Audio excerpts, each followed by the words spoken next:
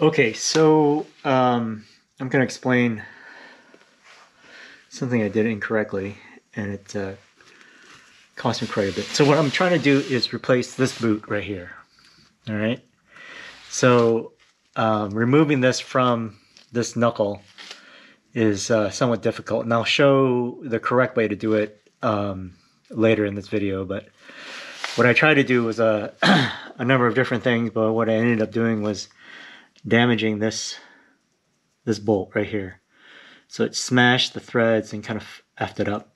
So I had to fix it, and it was not easy to do. So that's why this looks like what it does, but it does correctly thread in the nut enough threading to where I believe I can reinstall it correctly.